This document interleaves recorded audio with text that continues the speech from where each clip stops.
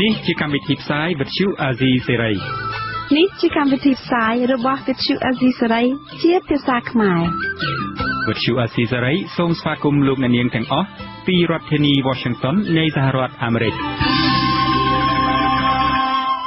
ខ្ញុំបាទរីកវិញ្ញូសូមជម្រាបសួរលោកអ្នកនាងអ្នកស្ដាប់វិទ្យុអាស៊ីសេរីជាទីមេត្រីខ្ញុំបាទសាមសិលក៏សូមជម្រាបសួរលោកអ្នកនាងជាទីគោរពរាប់អានយើងខ្ញុំសូមជូនកម្មវិធីផ្សាយសម្រាប់យប់ថ្ងៃអាទិត្យ12កើតខែពិសាខឆ្នាំរកានាពិសាខពុទ្ធសករាជ2560ដែលត្រូវនឹងថ្ងៃទី7ខែឧសភាគ្រិស្តសករាជ2017ជាដំបូងនេះសូមអញ្ជើញលោកអ្នកនាងស្ដាប់ព័ត៌មានប្រចាំថ្ងៃ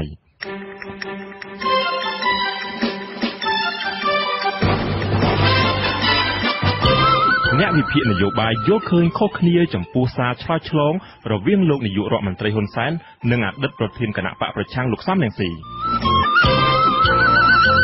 ប្អូនស្រីលោកហ៊ុនសែនរិះគន់អភិបាលក្រុងភ្នំពេញដែលចង់ដាក់យានដ្ឋាននិងឃ្លាំងស្តុកទំនិញនៅក្រៅក្រុង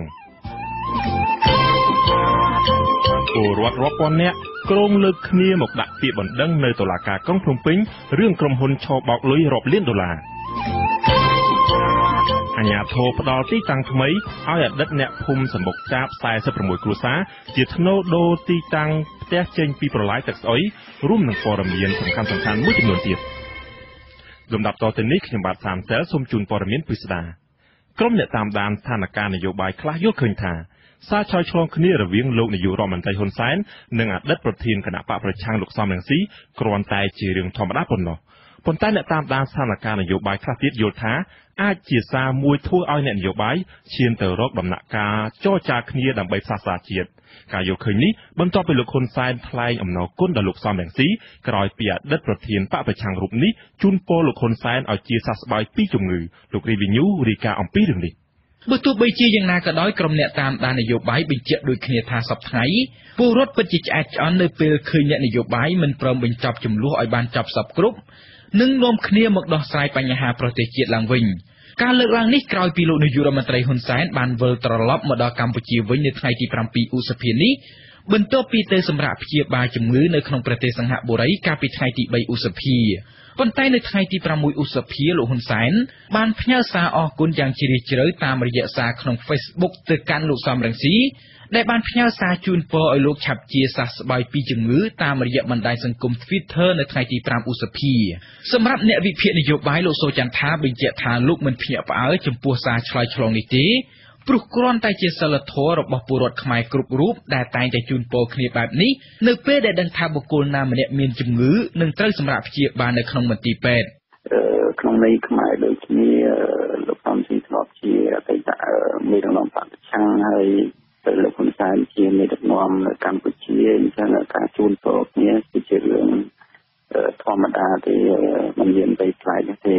លោកសូចន្ទថាក៏គិតឃើញថាសារបែបនេះគឺបង្ហាញអំពីអ្នកនយោបាយខ្មែរមិនទាន់ដល់ដំណាក់កាលឈប់និយាយរកគ្នានិងចាត់ទុកគ្នាជាសត្រូវឡើយគិតមកដល់ពេលនេះអតីតប្រធានគណៈបកប្រឆាំងលោកសំរងស៊ីដែលរដ្ឋាភិបាលនេះរទេះខ្លួនមិនឲ្យចូលស្រុកវិញនៅជាប់ពាក្យបណ្ដឹងចំនួន7ករណីដែលសុទ្ធសឹងជាបទបរិហាកេរហើយភាគច្រើនគឺប្តឹងដោយលោកនាយករដ្ឋមន្ត្រីហ៊ុនសែនដែលមានរហូតចំនួន3បណ្ដឹងក្រៅពីនេះលោកសំរងស៊ីក៏នៅជាប់បណ្ដឹងដែលប្តឹងដោយលោកហៅនំហុងអតីតរដ្ឋមន្ត្រីក្រសួងការបរទេសនិងលោកហេងសំរិនប្រធានរដ្ឋសភាដែរកន្លងមកលោកសំរងស៊ីតែងតែចាត់ទុកបណ្ដឹងទាំងនេះថាជារឿងនយោបាយប៉ុណ្ណោះអ្វីត្បិតត្រូវបានទាត់ចោលពីមន្ត្រីរដ្ឋាភិបាលជារឿយៗថាជាការអនុវត្តច្បាប់ក្តីដោយឡែកសម្រាប់បណ្ឌិតវិទ្យាសាស្ត្រនយោបាយលោកច័ន្ទវិបុលបញ្ជាក់ថាលោកមិនទាន់ឃើញមានអ្នកនយោបាយណាមួយចាប់ផ្ដើមប្រើប្រាស់សារនយោបាយដែលអាចនិយាយត្រូវរើគ្នានៅឡើយទេក្រៅតែពីសារនយោបាយវាយប្រហារគ្នាដែលបង្កឲ្យមានការព្រួយបារម្ភដល់ពលរដ្ឋនិងធ្វើឲ្យប៉ះពាល់ដល់ដំណើរការលទ្ធិប្រជាធិបតេយ្យដ៏ផុយស្រួយនៅកម្ពុជាផ្ទុយទៅវិញលោកច័ន្ទវិបុលយល់ឃើញថាសារឆ្លើយឆ្លងលក្ខណៈបុគ្គលរវាងលោកហ៊ុនសែននិងលោកសំរងស៊ីគឺជាមនោសញ្ចេតនាដ៏ល្អមួយប៉ុន្តែលោកថាអ្វីដែលគេចង់ឃើញគឺជាសារឆ្លើយឆ្លងគ្នាដើម្បីរួមចំណែកធានាទៅដល់ការបោះឆ្នោតនៅពេលខាងមុខទៅដោយជាលោកសំរងស៊ីលោកក៏បាននិយាយចេញពីប្រតិកម្មរបស់បច្ចុប្បន្នជាតិមែនប៉ុន្តែបើយើងមើលសម្លេងមកគាត់នៅតែមានអត្តពលនៅក្នុងខាងនយោបាយរបស់កម្ពុជាជាពិសេសអត្តពលទៅលើគណៈបច្ចុប្បន្នជាតិលោកច័ន្ទវិបុលបញ្ជាក់ថាលោកក៏មិនអាចវិភាគអំពីការវិវត្តដំណើរការនយោបាយនៅពេលខាងមុខបានដែរ ព្រោះបច្ចុប្បន្នអ្នកនយោបាយនៅកម្ពុជានៅតែគិតផលប្រយោជន៍ផ្ទាល់ខ្លួនច្រើនជាងការគិតផលប្រយោជន៍និងសុខទុក្ខរបស់ពលរដ្ឋបណ្ឌិតវិទ្យាសាស្ត្រនយោបាយដដែលរូបនេះបន្តថាកន្លងមកការប្រែប្រួលរឿងនយោបាយតែងតែកើតមានដោយគ្មានអ្នកណានឹកស្មានដល់ប៉ុន្តែទស្សនវិជ្ជាបច្ចុប្បន្នការដែលអាចវិលត្រឡប់របស់លោកសំរងស៊ីមកធ្វើជាអ្នកនយោបាយឬក៏ធ្វើជាប្រធានបកប្រឆាំងឡើងវិញឲ្យបានមុនការបោះឆ្នោតឆ្នាំ2018ខាងមុខគឺជារឿងដ៏ពិបាកមួយព្រោះការកើនឡើងនៃអ្នកគាំទ្រគណៈបកប្រឆាំងបានធ្វើឲ្យមានការរឹតបន្តឹងនិងការដាក់សម្ពាធផ្នែកនយោបាយកាន់តែខ្លាំងដែរអ្វីត្បិតយ៉ាងនេះក្តីអ្នកតាមដាននយោបាយម្នាក់ទៀតលោកបណ្ឌិតមាសនេះសង្កេតឃើញថាភាពតានតឹងនយោបាយកន្លងមកកើតឡើងដោយសារអត្តចរិតផ្ទាល់ខ្លួនរបស់អ្នកនយោបាយលោកយល់ថាប្រសិនបើអ្នកនយោបាយនៅមានស្មារតីយោគយល់គ្នានឹងចេះផ្ដល់ភាពកក់ក្ដៅឲ្យគ្នាបែបនេះបញ្ហានយោបាយសេសសល់នឹងអាចដោះស្រាយបានការឯកភាពជាតិហើយនឹងការនាំមកវិញនៅសាមគ្គីភាពនៅក្នុងប្រទេសនេះនឹងអាចមានតទៅទៀតព្រោះនៅសប្តាហ៍ថ្ងៃនេះយើងឃើញថាបរាជ័យមួយធំរបស់រដ្ឋាភិបាលថ្ងៃនេះគឺការមិនអាចនាំមកនៅការអត់មានឯកភាពជាតិនៅក្នុងសង្គមរបស់យើងណាទោះបីជារដ្ឋាភិបាលបានប្រកាសថាយើងមានសន្តិភាពក៏ដោយក៏ប៉ុន្តែបើយើងមើលគណៈបកនយោបាយគឺបើមានបបគឺអត់ត្រូវគ្នាទាំងអស់ហើយមិនត្រឹមតែមិនត្រូវគ្នាផ្នែកគោលនយោបាយទេគឺមានការពីថ្មីគ្នាជាផ្លូវឯកភាពជាតិផងបាទលោកបណ្ឌិតមាសនេះមិនហ៊ានផ្ដល់យោបល់ឬទស្សន៍ទាយទុកមុនច្រើនឡើយប៉ុន្តែលោកនឹងតាមដានមើលក្រែងមានការវិវត្តនយោបាយនៅប៉ុន្មានសប្តាហ៍ខាងមុខទៀតគេនៅចាំបានថាក្រោយការបោះឆ្នោតជាតិឆ្នាំ2013មកគណៈបកជាប់ឆ្នោតទាំងពីរគឺគណៈបកប្រជាជនកម្ពុជានិងគណៈបកសង្គ្រោះជាតិបានចាប់ផ្ដើមវាយប្រហារគ្នាយ៉ាងខ្លាំងនិងក្រោយមកស្រាប់តែល្អុកល្អឺននឹងគ្នាបានមួយផ្លែតប៉ុន្តែបន្ទាប់មកក្រោយមានការចាប់ឃុំខ្លួនមន្ត្រីជាន់ខ្ពស់ជាច្រើនរូបរបស់គណៈបកប្រឆាំងនិងមន្ត្រីអង្គការការពារសិទ្ធិមនុស្សបានរុញឲ្យស្ថានភាពនយោបាយរវាងគណៈបកទាំងពីរប្រែជាល្អកកនឹងគ្នាមកដល់សប្តាហ៍ថ្ងៃនេះអ្នកវិភាគនយោបាយបញ្ជាក់ថាបច្ចុប្បន្នអ្វីដែលអ្នកនយោបាយត្រូវគិតនិងធ្វើគឺត្រូវធ្វើឲ្យការបោះឆ្នោតខាងមុខធ្វើឡើងដើម្បីធានាដល់សុខសន្តិភាពនិងការអភិវឌ្ឍជានិរន្តរ៍នៅកម្ពុជាខ្ញុំរីកវិញ្ញូអាស៊ីសេរីភ្នំពេញលោកនាងជាទីមេត្រីនៅភ្នំពេញមន្ត្រីសាលារាជធានីភ្នំពេញថ្លែងថាអ្នករិះគន់ផែនការអភិវឌ្ឍរបស់អភិបាលរាជធានីភ្នំពេញលោកប៉ាសុជាតិវង្សដែលចង់លើកយានដ្ឋាននិងឃ្លាំងស្តុកទំនិញទៅដាក់នៅក្រៅក្រុងវិញថាមិនទទួលបានព័ត៌មានគ្រប់ជ្រុងជ្រោយអំពីរឿងនេះការថ្លែងនេះក្រោយពីប្អូនស្រីរបស់លោកនាយករដ្ឋមន្ត្រីហ៊ុនសែនរិះគន់អំពីគំនិតអភិបាលរាជធានីភ្នំពេញនេះលោកយានសុជាមេតារាយការណ៍ព័ត៌មាននេះប្អូនស្រីលោកនាយករដ្ឋមន្ត្រីហ៊ុនសែនអ្នកស្រីហ៊ុនស៊ីណាតចាត់ទុកគំនិតរបស់លោកប៉ាសុជាតិវង្សដែលចង់ផ្លាស់យានដ្ឋាននិងឃ្លាំងស្តុកទំនិញទៅដាក់នៅក្រៅក្រុងដើម្បីបញ្ជាការកស្ទះចរាចរណ៍នៅក្នុងក្រុងថាជាការហែកសន្លឹកឆ្នោតបកកណ្ដាលអំណាចចោលការរិះគន់នឹងបង្ហាញចំហមិនគាំទ្រពីប្អូនស្រីលោកនាយករដ្ឋមន្ត្រីនេះធ្វើឡើងភ្លាមក្រោយពីលោកប៉ាសុជាតិវង្សដែលកាលពីថ្ងៃទី6ឧសភាបានលើកគំនិតចង់ផ្លាស់ប្ដូរទីតាំងយានដ្ឋាននិងឃ្លាំងស្តុកទំនិញទៅដាក់នៅក្រៅក្រុងក្រៅពីនេះទៀតក៏មានសាធារណជនមួយចំនួនក៏សរសេររិះគន់នៅលើបណ្ដាញសង្គម Facebook អំពីគម្រោងរបស់លោកអភិបាលរាជធានីភ្នំពេញនេះដែរសារព័ត៌មានក្នុងស្រុកមួយចំនួនចេញផ្សាយនៅថ្ងៃទី7ឧសភាបានដកស្រង់សារបញ្ចេញមតិរបស់អ្នកស្រីហ៊ុនស៊ីណាតដែលបានបញ្ចេញមតិនៅលើទំព័រ Facebook របស់អ្នកប្រើប្រាស់ឈ្មោះសានព្រំដែលម្ចាស់ Facebook រូបនេះក៏បានរិះគន់ផែនការរបស់លោកប៉ាសុជាតិវង្សអ្នកស្រីហ៊ុនស៊ីណាតបានបញ្ចេញយោបល់ថាចៅហ្វាយក្រុងនិយាយចេញមកហែកសន្លឹកឆ្នោតរហូតហើយមិនដឹងថាថ្នាក់លើគិតយ៉ាងណានោះទេបែបនេះរៀងបែកអីចឹងនោះឆ្លើយតបការរិះគន់នេះអ្នកនាំពាក្យសាលារាជធានីភ្នំពេញលោកមេតមាសភក្តីថ្លែងនៅថ្ងៃទី7ឧសភាថាមានអ្នកខ្លះយល់ច្រឡំអំពីរឿងនេះដោយសារតែពួកគេទទួលព័ត៌មានមិនបានគ្រប់ជ្រុងជ្រោយលោកមេតមាសភក្តីអះអាងថាអ្វីដែលអភិបាលរាជធានីភ្នំពេញលោកប៉ាសុជាតិវង្សបានលើកឡើងគ្រាន់តែជាគំនិតតម្រង់ទិសសម្រាប់ថ្ងៃក្រោយប៉ុណ្ណោះវាមិនទាន់មានការអនុវត្តភ្លាមនោះទេ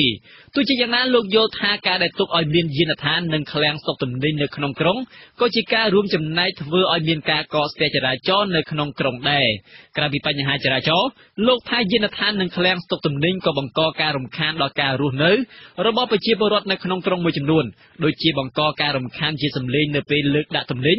ឬការបាញ់ថ្នាំធ្វើឲ្យក្លិនបង្កការប៉ះពាល់ដល់សុខភាពពលរដ្ឋជាដើមលោកមេតមាសភក្តីមិនទាន់អាចបញ្ជាក់បានទេថាតើគំនិតរបស់លោកប៉ាសុជាតិវង្សនេះនឹងដាក់អនុវត្តនៅពេលណាប៉ុន្តែលោកថាមុននឹងដាក់ចេញឲ្យអនុវត្តវាទាមទារឲ្យមានការពិគ្រោះយោបល់ជាមួយភាគីពាក់ព័ន្ធដើម្បីសិក្សាឲ្យបានច្បាស់លាស់ជាមុន នេះគឺគ្រាន់តែជាទិសដៅជាអ្វីដែលយើងចង់តម្រង់ទិសឲ្យ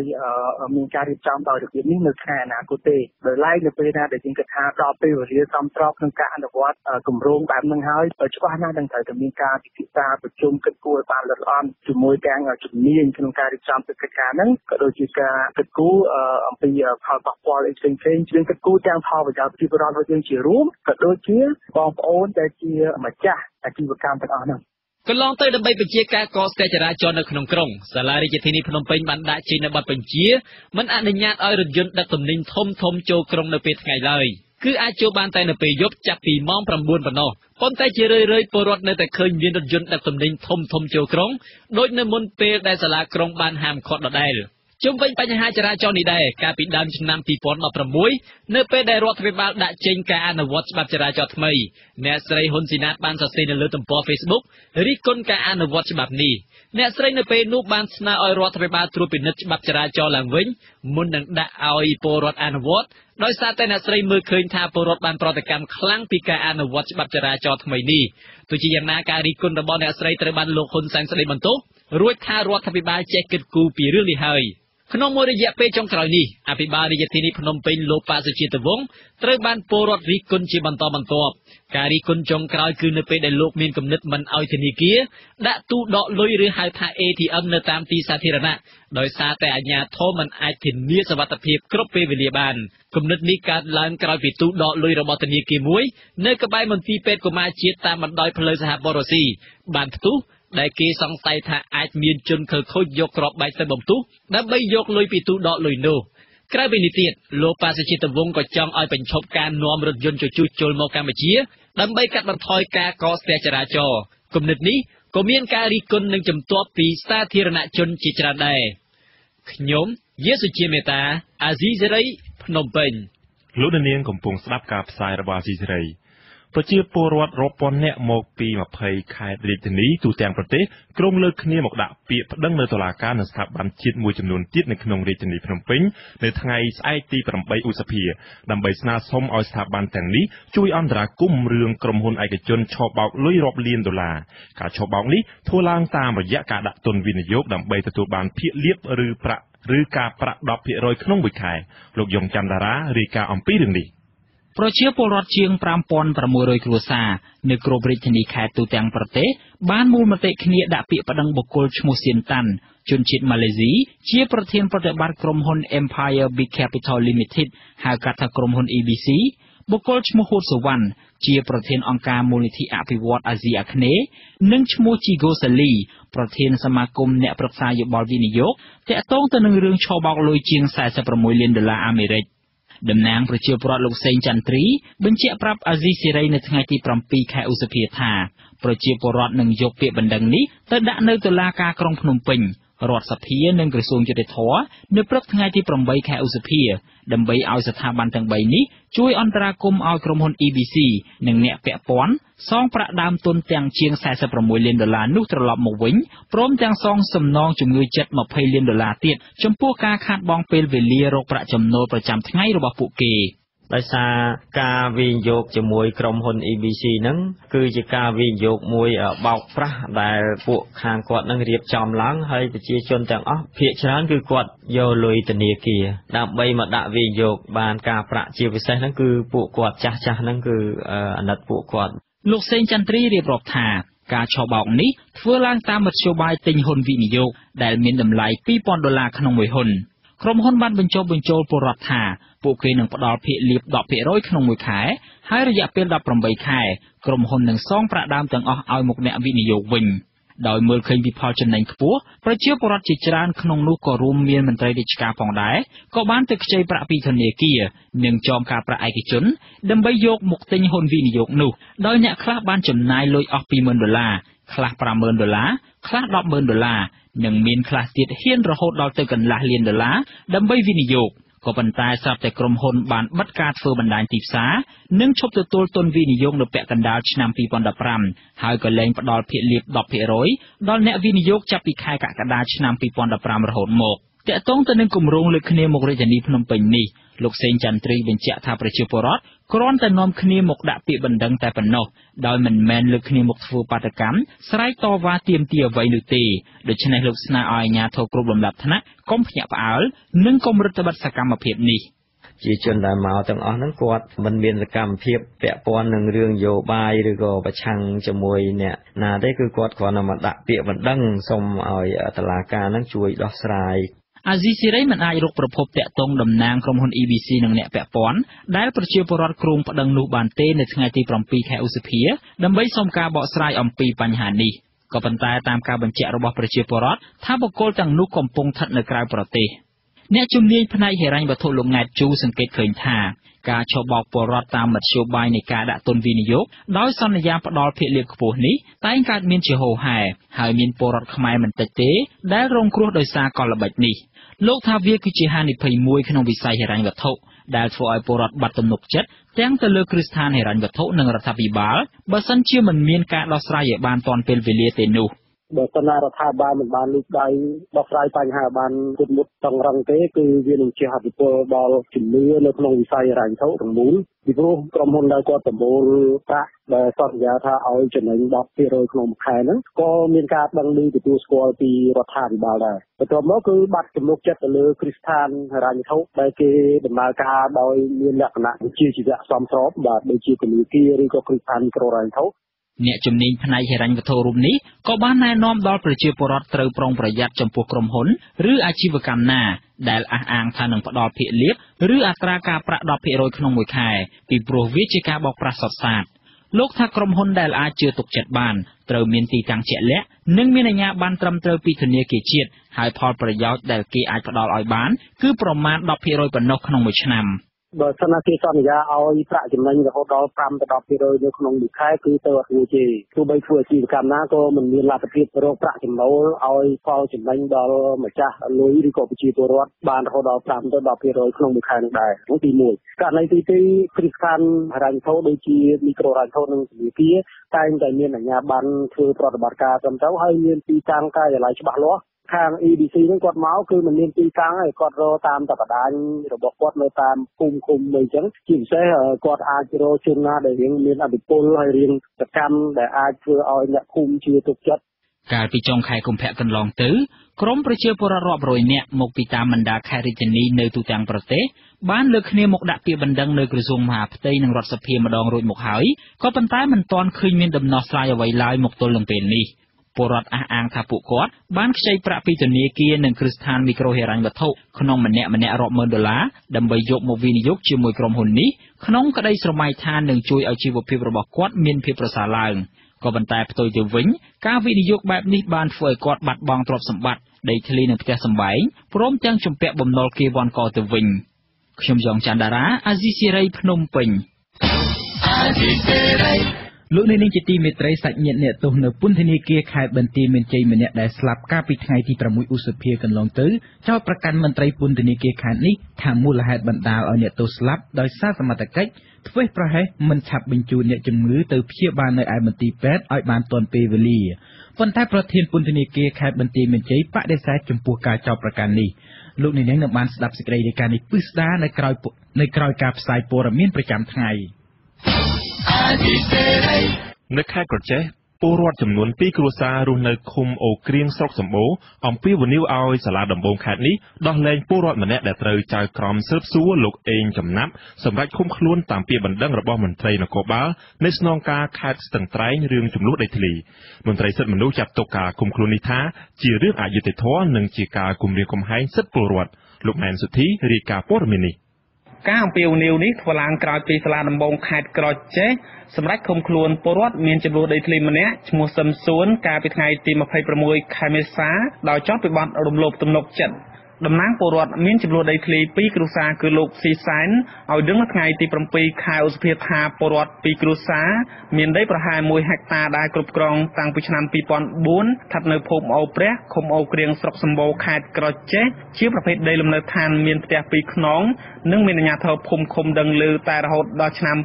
2009ស្រាប់តែលោកដួងស៊ីវត្ថាជាមន្ត្រីនគរបាលនៃស្នងការខេត្តស្ទឹងត្រែងប្រឹងទាមទារដីនោះ ការប្តឹងផ្តល់បានអូសបន្លាយពេលដល់ឆ្នាំ2017រហូតដល់ចុងខែមេសាតុលាការសម្រេចឲ្យពលរដ្ឋ2គ្រួសារចូលបំភ្លឺនិងសម្រេចឃុំខ្លួនលោកសឹមសួនលោកស៊ីសានចាត់ទុកការឃុំខ្លួននេះថាជារឿងអយុត្តិធម៌និងកំពុងគៀបសង្កត់ដល់សេរីភាពតវ៉ាដោយសន្តិវិធីរបស់ពលរដ្ឋស្លូតត្រង់គុំខ្លួននៅអាចទៅធន់ហើយបើគ្មានយកគុតកងអត់ផងខ្ញុំបារម្ភដែរណាបើដល់ការហៅទៅមហាយគុំដែរបើទៅនំខ្លួនអញ្ចឹងខ្ញុំបារម្ភដែររងហើយខ្ញុំមានតខអីឯកសារខ្ញុំមានអាជ្ញាធរមូលដ្ឋានទាំងលើទាំងអស់នៅធ្វើក្តារឲ្យខ្ញុំនៅរងហើយនេះដល់ធ្វើអញ្ចឹងការប្រជុំខែមេសាឆ្នាំ2017ចៅក្រមសាលាដំបងខេត្តក្រចេះលោកអេងចំណាប់បានកោះហៅពលរដ្ឋ2គ្រួសារឈ្មោះស៊ីសែននិងឈ្មោះសឹមសួនឲ្យស្រ័យបំភ្លឺពីបទរំលោភទំនុកចិត្តមាត្រា186 187និង188នៃក្រមព្រហ្មទណ្ឌឆ្នាំ2007ក៏ប៉ុន្តែមានតែពលរដ្ឋមួយគ្រួសារទេដែលចូលស្រ័យបំភ្លឺគឺលោកសឹមសួនហើយត្រូវបានតុលាការសម្រេចឃុំខ្លួនភ្លាមៗក្រោយពីសាកសួររីឯលោកស៊ីសែនបានដាក់ពាក្យស្នើសុំពន្យាពេលចូលបំភ្លឺអាស៊ីសេរីមិនអាចរកប្រភពតាក់ទងចៅក្រមស៊ើបសួរនៃសាលាដំបងខេត្តក្រចេះដែលទើបផ្លាស់ប្ដូរមកបំពេញការងារថ្មីគឺលោកអេងចំណាប់ដើម្បីសុំការបំភ្លឺជុំវិញករណីនេះបានទេនៅថ្ងៃទី7ខែឧសភាចំណែកនាយការិយាល័យនគរបាលកម្រិតធ្ងន់នៃស្នងការខេត្តស្ទឹងត្រែងលោកឌួងស៊ីវត្ថាដែលជាដើមមិនដឹងឆ្លើយតបថារឿងក្តីនេះសម្រាប់លើតុលាការដោះស្រាយផ្អែកលើឯកសារពាក់ព័ន្ធនានាលោកបន្តថាលោកពុំបានយកអំណាចគៀបសង្កត់ពលរដ្ឋនោះទេហើយការសម្រេចចិត្តរឿងក្តីនេះវាអាស្រ័យទៅលើឆន្ទានុសិទ្ធិរបស់តុលាការផ្អែកតាមច្បាប់គាត់យល់ថាគាត់អយុត្តិធម៌ខ្ញុំក៏វាអយុត្តិធម៌ដែរចឹងហើយដល់ខ្ញុំរកផ្លូវច្បាប់ឲ្យតុលាការគាត់វិនិច្ឆ័យទៅបាទផ្ដល់យុត្តិធម៌ឥឡូវនៅតុលាការទៅគាត់រកមើលទៅឥឡូវពីណាអ្នកខុសពីណាអ្នកត្រូវករណីនេះដែរមន្ត្រីស៊ើបអង្កេតសមាគមអាត6ខេត្តក្រចេះលោកប៊ីវ៉ានីចាត់ទុកការសម្រេចឃុំខ្លួនពលរដ្ឋរបស់ចៅក្រមស៊ើបសួរនៃសាលាដំបងខេត្តក្រចេះលោកអេងចំណាប់ថាជារឿងមិនត្រឹមត្រូវនិងជាការគំរាមកំហែងដល់ពលរដ្ឋមានចំនួនដីធ្លីជាមួយនគរបាលរូបនោះលោករកឃើញថាការស៊ើបអង្កេតរឿងក្តីនេះរបស់តុលាការហាក់ពុំទាន់គ្រប់ជ្រុងជ្រោយហើយមានចំណុចខ្លះខ្វះចន្លោះច្រើនយើងគិតថាវាជារឿងអយុត្តិធម៌ចំពោះប្រជាពលរដ្ឋនេះគឺជាការគុំឃើញមួយដែលរំលោភទៅលើសិទ្ធិពលរដ្ឋក្នុងការតវ៉ាទៅតាមនីតិវិធីច្បាប់កាលពីឆ្នាំ2009ប្រធានគណៈកម្មការស្រោចដីស្រុកសម្បូរខេត្តក្រចេះបានបង្កើតកិច្ចប្រឹងប្រែងដើម្បីបញ្ចប់វិវាទដោយតម្រូវឲ្យដើមចោតលោកឌួងស៊ីវត្ថាដូរដីមួយកន្លែងត្រង់មាត់អូខាងក្រោយដីកំពុងមានទំនាស់ឲ្យទៅលោកស៊ីសែនចំណែកដើមចោតលោកឌួងស៊ីវត្ថាត្រូវប្រគល់ដីមានក្បាល10ម៉ែត្រជាប់ព្រំប្រទល់បន្ទាយទាហានវីរៈ422ឲ្យលោកស៊ីសែនគ្រប់គ្រងក៏ប៉ុន្តែលោកស៊ីសែនអះអាងថាកិច្ចប្រឹងប្រែងរបស់គណៈកម្មការស្រោចដីគឺមានតែក្នុងក្រដាស់ព្រោះលោកឌួងស៊ីវត្ថាពុំមានដីសម្រាប់ប្រគល់ក្នុងការដោះដូរនោះទេចំណែកពាក្យបណ្ដឹងរបស់លោកឌួងស៊ីវត្ថាមានបំណងចង់គ្រប់គ្រងដីកំពុងមានចំនួននោះខ្ញុំម៉ែនសុធីអាស៊ីសេរីពីខេត្តស្ទឹងត្រែងលោកនាងជាទីមេត្រីអាជ្ញាធររាជធានីភ្នំពេញបានសម្រេចផ្ដល់ដីទីតាំងថ្មីឲ្យពលរដ្ឋអតីតអ្នកភូមិសម្បុកចាបចំនួន46គ្រួសារបន្ថែមដើម្បីឲ្យពួកគាត់ចាក់ចេញពីតំបន់ប្រឡាយទឹកស្អុយនៅក្នុងភូមិអណ្ដូងសង្កាត់គោករកាទៅរស់នៅលើដីថ្មីដែលនៅឆ្ងាយពីទីតាំងបច្ចុប្បន្នប្រហែល50ម៉ែត្រមិនមែនមានតែ46គ្រួសារនោះទេពលរដ្ឋជាច្រើនគ្រួសារទៀតដែលរស់នៅលើប្រឡាយទឹកស្អុយមិនបានទទួលដីពីអាជ្ញាធរបានទួញយំនៅមុខផ្ទះចៅសង្កាត់គោករកាលោកវ៉ាន់វ៉ាន់ដេតមានសេចក្តីរាយការណ៍អំពីរឿងនេះអតីតអ្នកភូមិសម្បុកចាបសង្កាត់ទន្លេបាសាក់ខណ្ឌចំការមនចំនួន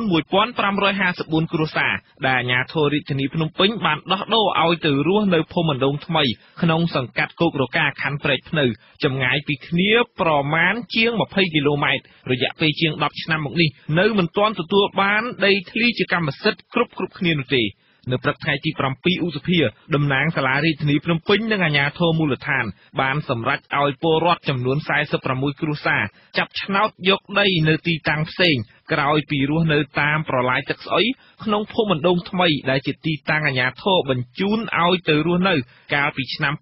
2006ក្រោយពីពេលបណ្តេញចេញពីសម្បុកចាបក្នុងរាជធានីភ្នំពេញនោះឥឡូវនេះអាជ្ញាធរបញ្ជូនពួកគេឲ្យទៅរស់នៅលើទីតាំងថ្មីមួយផ្សេងទៀតពលរដ្ឋអតីតអ្នកភូមិសម្បុកចាបម្នាក់អ្នកស្រីចន្ទធីថាអ្នកភូមិសម្បុកចាបពិតប្រាកដចំនួន8គ្រួសារទៀតនៅមិនទាន់ទទួលបានដីធ្លីជាកម្មសិទ្ធិទេ អ្នកស្រីថាមានអ្នកមិនមែនជាអតីតអ្នកភូមិសម្បុកចាបបានទៅចាប់ឆ្នោតយកដីហើយអ្នកទាំង8គ្រួសារដែលជាអ្នកភូមិសម្បុកចាបពិតប្រាកដបានយំស្រែកនៅមុខផ្ទះចៅសង្កាត់គោករកាប៉ុន្តែលោកចៅសង្កាត់និងមន្ត្រីតំណាងសាលាក្រុងមិនបានចេញមកបញ្ជាក់ហេតុផលប្រាប់ពលរដ្ឋដែលទួញយំសោកនៅមុខផ្ទះនោះទេគាត់យំអញ្ចឹងអាមួយទៀតក៏មិនកូនចូលឡានងាប់ឡានដឹកដីកិនងាប់ថាគាត់យំវាគាត់ភ្លេចកូនណាគាត់យំគាត់ចាប់គាត់បានគាត់ត្រេកយំអញ្ចឹងដល់កូនវារត់ទៅឆ្មល់ខ្ញុំតែគេឃើញទាន់ឡានដឹកដីកិនងាប់តែមិនបានចេះដីឡានកិនងាប់ទៀតកាលពីឆ្នាំ2006អាជ្ញាធរបានបណ្ដេញអតីតអ្នកភូមិសម្បុកចាបចេញពីក្រោយអគារបូឌីងហើយអាជ្ញាធរបានត្រៀមផ្ទៃដីប្រមាណជា3ហិកតាដែលសាលាក្រុងត្រូវបែងចែកឲ្យអ្នកភូមិនៅភូមិអណ្ដូងថ្មីសង្កាត់គោករកាកាលនោះជាខណ្ឌដង្កោរាជធានីភ្នំពេញហើយទីតាំងថ្មីនោះមិនឆ្ងាយពីភូមិអណ្ដូងចាស់នោះប៉ុន្មានទេកាលនោះនៅតាមដងផ្លូវប្រេះក្រហែងព័ទ្ធទៅដោយវាលស្រែ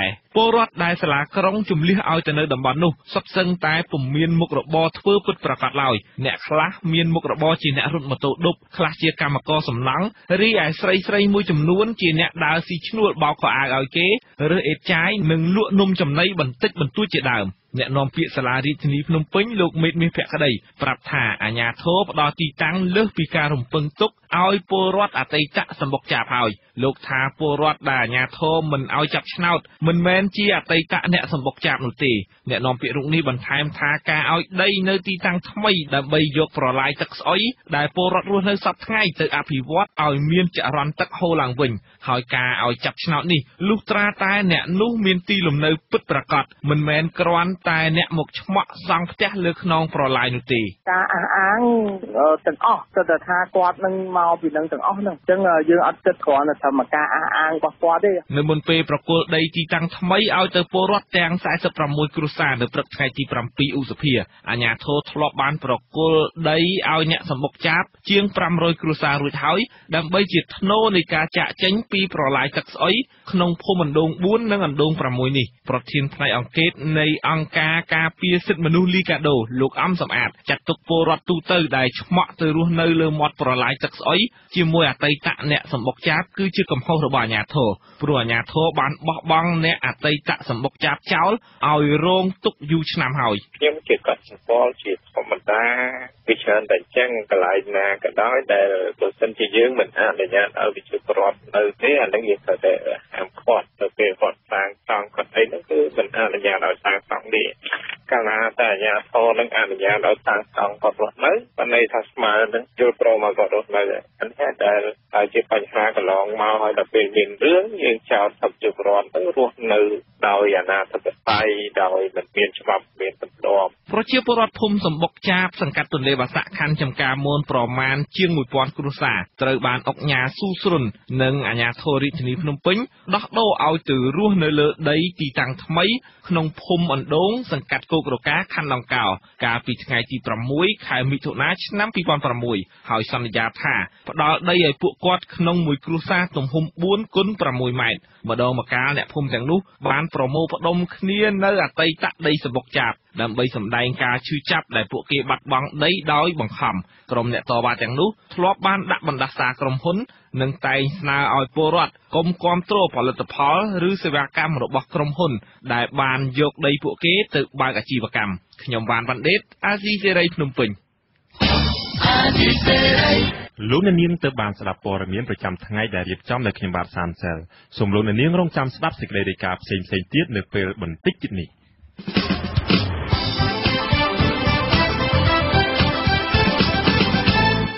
លោកអ្នកនាងកញ្ញាអ្នកស្ដាប់ជាទីមេត្រីនៅក្នុងកម្មវិធីផ្សាយជាបន្តទៅទៀតនេះលោកអ្នកនាងបានស្ដាប់សេចក្តីរាយការណ៍ស្ដីអំពីសាច់ញាតិរិះគន់សមត្ថកិច្ចពន្ធនាគារខេត្តបន្ទាយមានជ័យថាធ្វើឲ្យអ្នកទោសម្នាក់ស្លាប់ដោយសារមិនបានបញ្ជូនទៅព្យាបាល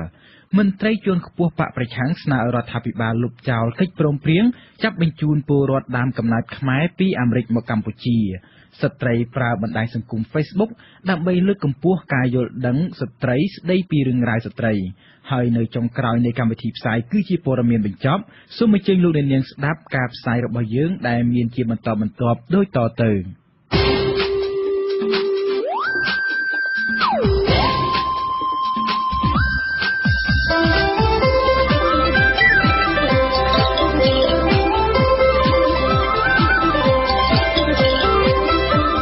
រីរាយការណ៍ពិស្ដា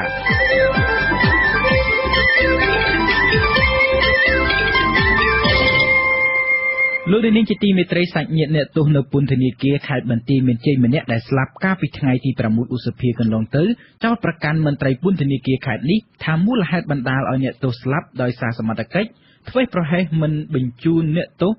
មិនបញ្ជូនអ្នកជំងឺទៅព្យាបាលនៅមន្ទីរពេទ្យឲ្យបានទាន់ពេលវេលាប៉ុន្តែប្រធានពន្ធនាគារខេត្តបន្ទាយមានជ័យបដិសេធចំពោះការចោទប្រកាន់នេះបាទលោកហ៊ុំចម្រើនរាយការណ៍អំពីព័ត៌មាននេះ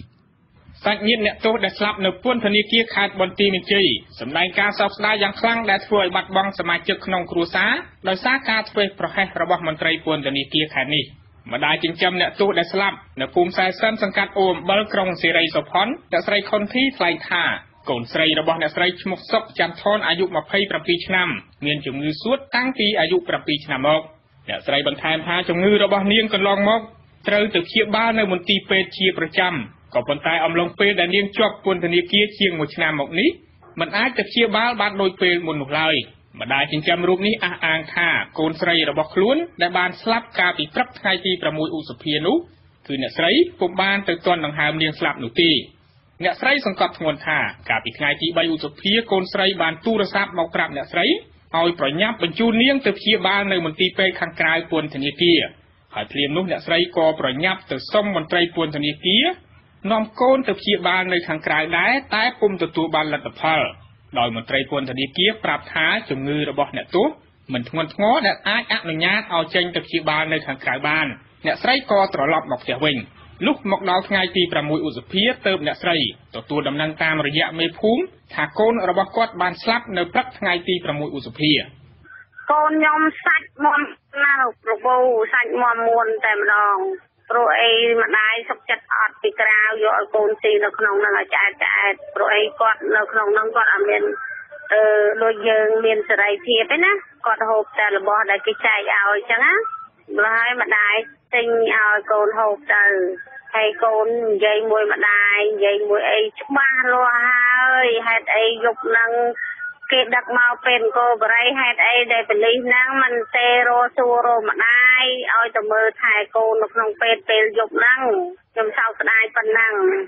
ឆ្លើយតបនឹងបញ្ហានេះប្រធានពន្ធនាគារខេត្តបន្ទាយមានជ័យលោកអ៊ុំស៊ីផានមានប្រសាសន៍ថា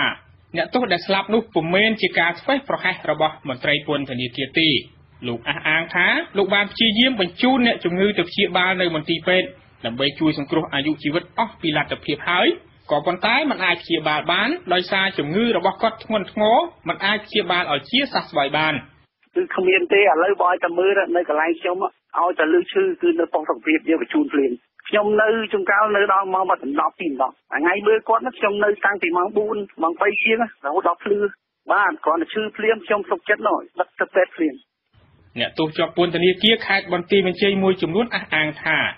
អ្នកជំងឺមានអាការៈធ្ងន់ធ្ងរជាច្រើនថ្ងៃមកហើយនៅក្នុងពន្ធនាគារហើយអ្នកស្លាប់ព្រមទាំងសាច់ញាតិក៏បានព្យាយាមសុំឲ្យឆ្មាំគុកបញ្ជូនទៅព្យាបាលនៅមន្ទីរពេទ្យខាងក្រៅតែប្រធានពន្ធនាគារមិនអនុញ្ញាតអ្នកជាប់ពន្ធនាគារបន្ថែមថាអ្នកជំងឺស្លាប់នៅក្នុងពន្ធនាគារគឺពុំមែនស្លាប់នៅក្នុងមន្ទីរពេទ្យឡើយលោកពូបើសិនជាគាត់ខ្មាស់ក៏មិនបដ ாய் ឲ្យគាត់ដាច់ខ្យល់អញ្ចឹងទៅហើយពេទ្យនៅក្នុងនេះដូចខ្ញុំធ្លាប់និយាយប្រាប់លោកពូមុនមកហើយថាអ្នកជំងឺនៅក្នុងនេះហើយឈឺស្អីកប៉ារ៉ាហើយហៅពេទ្យអីចឹងជួនកាលហៅលំពី3ម៉ោងអីបានពេទ្យមកហើយនិយាយស្ដីឲ្យពួកអ្នកជំងឺអីសិតតែគ្នាឈឺពុតឈឺអីស្ដីឲ្យគ្នាសប្បែបយ៉ាងជេរគ្នាហើយមិនឲ្យគ្នាទៅប្តឹងទៅអីទៀតថាចង់ទៅប្តឹងណាប្តឹងទៅហើយគាត់មានបោះពាក្យសម្ដីមកទៀតថាពួកថ្ងៃនេះឈឺ7ទុកដល់គេគ្រប់គ្នាពេលនឹងក្រៅស៊ីមានបានខ្លួនឯងមិនដែលនឹកឃើញគេទេប៉ុន្តែចូលមកក្នុងនេះឈឺ7សុកគេពួកឯងចង់តែប្តឹងណាក៏ប្តឹងទៅចាគេធ្វើល្អអញ្ចឹងពួកឯងតនិកតំណងទៅសាច់ញាតិទៅក្រៅទៅដឹងហើយព្រោះពីម្សិលមួយថ្ងៃហ្នឹងម្ដាយនោះសុំមកទៅពីហើយផងសុំដាច់គុណធំហ្នឹងសុំកូនចេញទៅក្រៅក៏ប៉ុន្តែដល់ចេញទៅសោះទៅដល់ពេលថ្ងៃដែលឈឺហ្នឹងអុកស៊ីសែនក៏មានថ្នាំបាញ់ក៏មានក៏មនុស្សហ្នឹងក៏ដាច់ខ្យល់បាត់ទៅអ្នកទោសអះអាងទៀតថានៅពេលអ្នកជំងឺស្លាប់ភ្លាមសមត្ថកិច្ចប្រញាប់បញ្ជូនសាកសពចេញពីពន្ធនាគារយ៉ាងឆាប់រហ័សសាច់ញាតិនិងអ្នកទោសដទៃទៀតដែលកំពុងជាប់ពន្ធនាគារស្នើឲ្យសមត្ថកិច្ចពាក់ព័ន្ធបើការស៊ើបអង្កេតករណីនេះជាបន្ទាន់ដើម្បីផ្ដល់យុត្តិធម៌ឲ្យអ្នកស្លាប់តាមផ្លូវច្បាប់ក្រុមគ្រួសារជនរងគ្រោះពុំទាន់មានគម្រោងប្តឹងនៅក្នុងករណីនេះនៅឡើយក្រោមហេតុផលមានជីវភាពខ្វះខាតនិងពុំមានចំណេះដឹងផ្លូវច្បាប់ អ្នកស្រីសុកចន្ទថនជាប់ពន្ធនាគារកាលពីដើមឆ្នាំ2016ពីបទជួញដូរគ្រឿងញៀនដែលតុលាការបានផ្តន្ទាទោសដាក់ពន្ធនាគារចំនួន4ឆ្នាំមន្ត្រីសម្របសម្រួលសមាគមការពារសិទ្ធិមនុស្សអាត6ប្រចាំខេត្តបន្ទាយមានជ័យលោកសុំចង្គៀមានប្រសាសន៍ថាបើទោះជាអ្នកទោសស្លាប់ក្នុងពន្ធនាគារឬស្លាប់នៅមន្ទីរពេទ្យក៏ដោយបញ្ហានេះគឺជាការធ្វេសប្រហែសរបស់មន្ត្រីពន្ធនាគារដែលពុំបានបញ្ជូនអ្នកជំងឺទៅព្យាបាលឲ្យបានទាន់ពេលវេលាលោកសង្កត់ធ្ងន់ថាករណីនេះប្រសិនបើមន្ត្រីពន្ធនាគារប្រញាប់បញ្ជូនអ្នកជំងឺតាមការស្នើសុំរបស់សាច់ញាតិនឹងអាចជួយសង្គ្រោះជីវិតអ្នកជំងឺបានយើងនៅតែគិតថាជាបទល្មើសមួយដែលមានចែងនៅក្នុងក្រមព្រហ្មទណ្ឌនិយាយអំពីបទមនុស្សឃាតដោយអចេតនាទៅលើការធ្វេសប្រហែសការខ្ជីខ្ជាការមិនគោរពវិន័យមិនគោរពបទបញ្ជាអីហ្នឹងគឺអ្នកជំងឺដែលគាត់ឈឺធ្ងន់ត្រូវតែបញ្ជូនទៅមន្ទីរពេទ្យហើយនឹងភាគីដែលជនរងគ្រោះសាច់ញាតិជនរងគ្រោះមិនបានដឹងមិនបានឮដូច្នេះយើងហាក់ដូចជាមានការសង្ស័យទៅលើការកើតឡើងដល់អ្នកស្លាប់នោះបាទលោកសុំចង្គីបន្ថែមថាប្រសិនបើសាច់ញាតិចង់ដាក់ពាក្យប្តឹងមន្ត្រីពន្ធនាគារដើម្បីរកយុត្តិធម៌ឲ្យជនរងគ្រោះសាច់ញាតិអាចតាក់ទងទៅស្នាក់ការអាត6ខេត្តបន្ទាយមានជ័យលោកនឹងជួយរៀបចំឯកសារដាក់ទៅតុលាការដោះស្រាយតាមផ្លូវច្បាប់ចំណែកសាកសពអ្នកទោសក្រោយពីស្លាប់ត្រូវបានសាច់ញាតិនាំយកទៅធ្វើបុណ្យតាមព្រះពុទ្ធសាសនានៅផ្ទះភូមិខ្សែសិនសង្កាត់អូអំបិលក្រុងសេរីសុផាន់ខេត្តបន្ទាយមានជ័យខ្ញុំបាទហ៊ុំចម្រើនអាស៊ីសេរីពីខេត្តបាត់ដំបង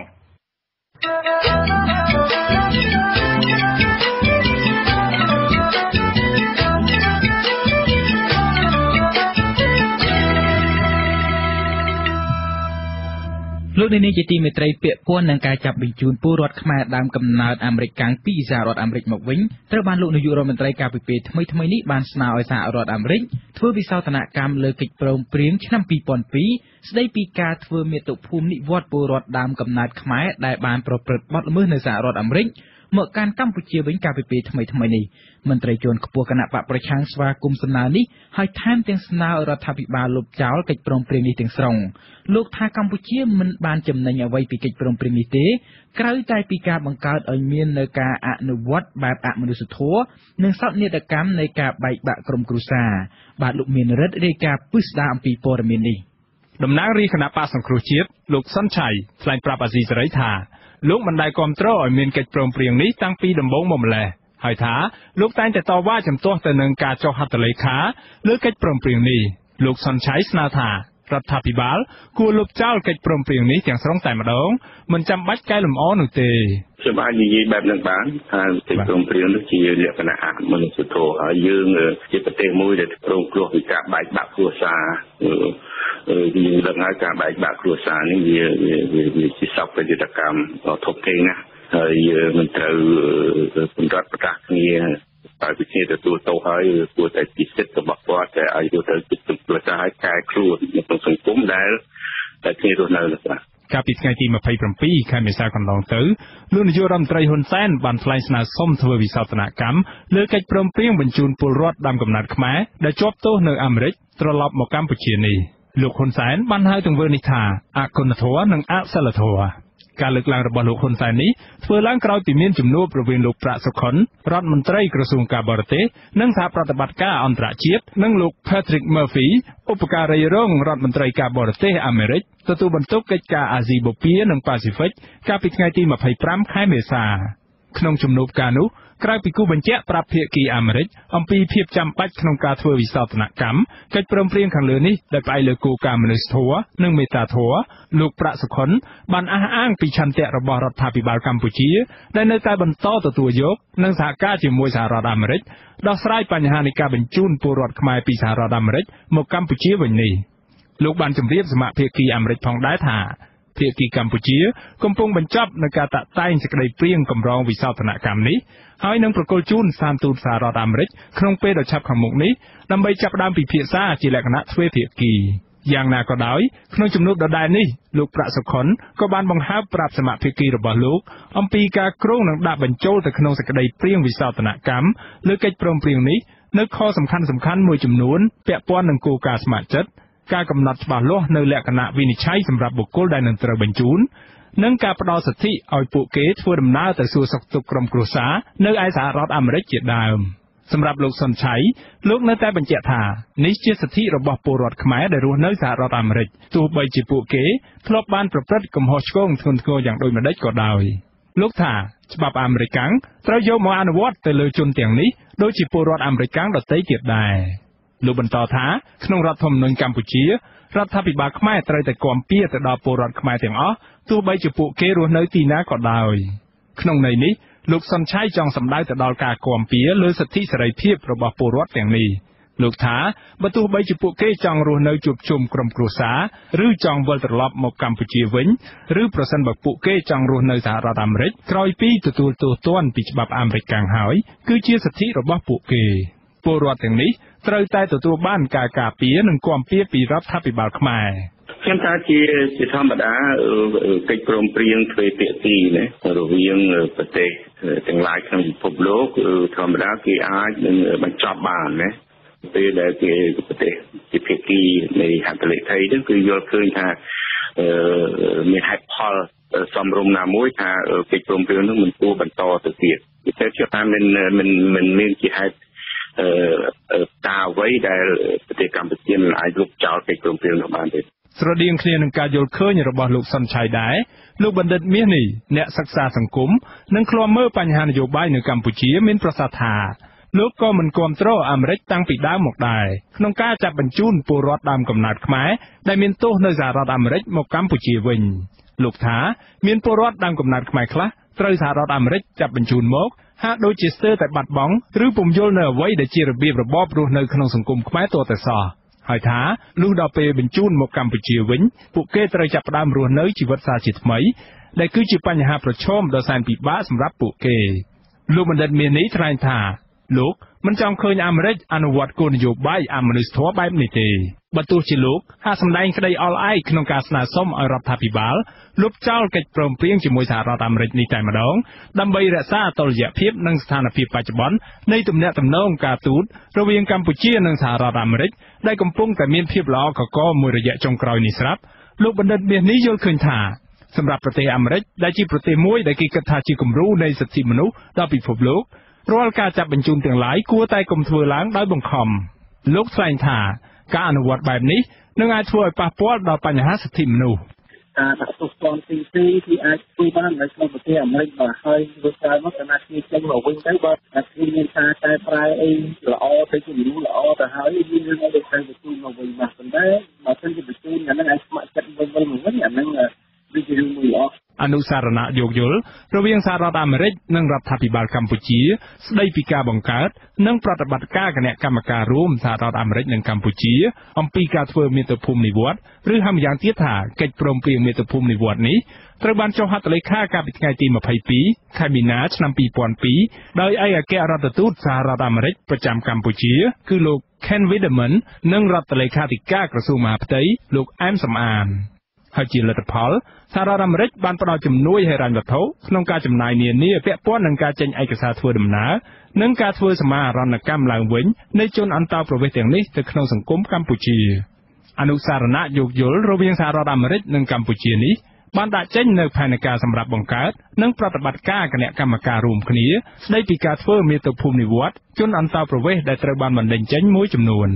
មន្ត្រីជាន់ខ្ពស់កម្ពុជាដែលបដិសេធមិនបញ្ចេញឈ្មោះអះអាងនៅពេលនោះថាខ្លួនត្រូវបានចាប់បង្ខំឲ្យចុះហត្ថលេខាលើកិច្ចព្រមព្រៀងនេះមន្ត្រីរូបនោះបញ្ជាក់ថា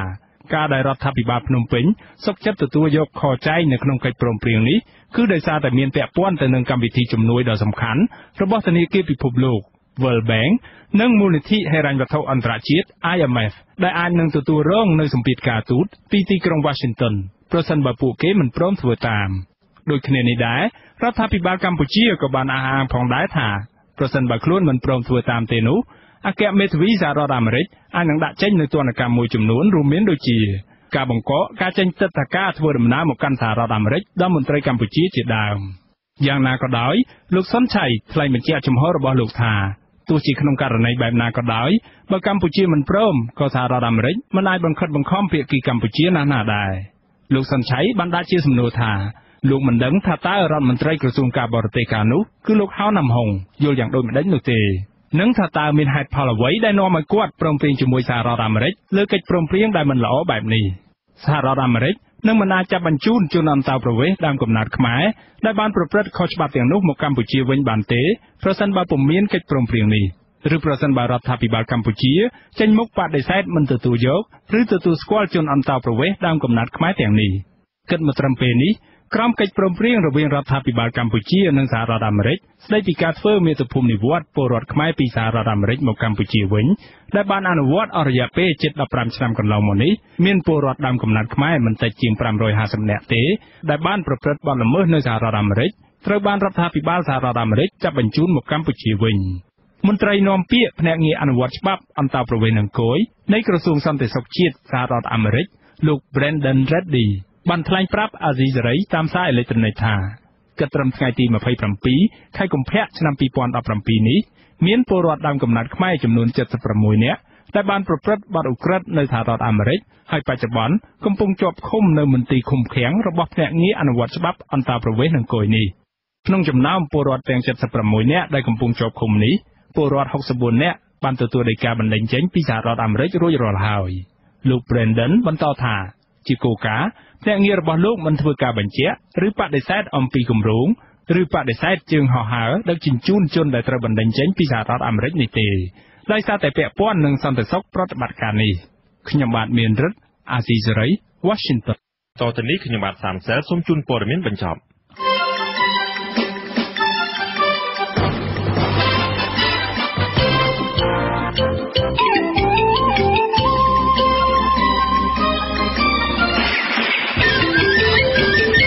ក្រុមអ្នកតាមដានស្ថានភាពនយោបាយខ្លះមើលឃើញថាសារឆ្លើយឆ្លងគ្នារវាងលោកនាយករដ្ឋមន្ត្រីហ៊ុនសែននិងអតីតប្រធានបកប្រឆាំងលោកសំរងស៊ីគ្រាន់តែជារឿងធម្មតាប៉ុណ្ណោះប៉ុន្តែអ្នកតាមដានស្ថានភាពនយោបាយផ្សេងទៀតយល់ថាអាចជាសារមួយធ្វើឲ្យអ្នកនយោបាយឈានទៅរកដំណាក់កាលចរចាដើម្បីផ្សះផ្សាជាតិការយកឃើញនេះបន្ទាប់ពីលោកហ៊ុនសែនថ្លែងអំណរគុណដល់លោកសំរងស៊ីក្រោយពីអតីតប្រធានបកប្រឆាំងរូបនេះជូនពរឲ្យលោកជាសះស្បើយពីជំងឺមន្ត្រីសាលារាជធានីភ្នំពេញថ្លែងថាអ្នករិះគន់ផែនការរបស់អភិបាលរាជធានីភ្នំពេញលោកប៉ាសុជាតិវង្សដែលចង់លើកយានដ្ឋាននិងឃ្លាំងស្តុកទំនិញទៅក្រៅក្រុងវិញថាមិនបានទទួលព័ត៌មានគ្រប់ជ្រុងជ្រោយអំពីរឿងនេះការថ្លែងបែបនេះក្រោយពីប្អូនស្រីរបស់លោកនាយករដ្ឋមន្ត្រីហ៊ុនសែនរិះគន់អំពីគំនិតរបស់លោកអភិបាលរាជធានីភ្នំពេញនេះ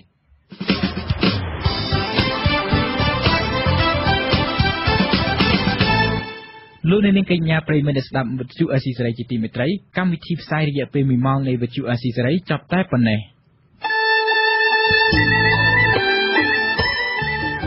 យើងខ្ញុំសូមជូនពរដល់អស់លោកអ្នកនាងព្រមទាំងក្រុមគ្រួសារទាំងអស់ឲ្យជួបប្រកប